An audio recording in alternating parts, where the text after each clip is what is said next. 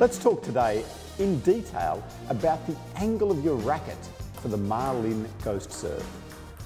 The one absolutely crucial factor in getting that ball to come back towards the net for the Marlin serve is the angle of your racket on contact. Now, I see a lot of players trying to do the Marlin Ghost serve with their racket angle facing the opponent's side of the table. That makes it really difficult. But just watch. All I need to do is tilt that angle back to flat or even facing a little bit towards the back wall, and now it's very easy to get the ball to come back towards you. In fact, it's almost impossible to not get the ball to come back towards you if you've got your racket at that angle.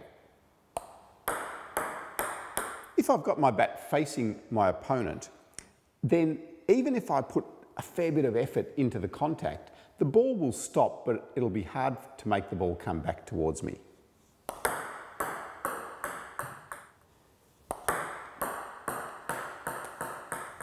Remember, to get your Marlin serve better, focus on the angle of your racket.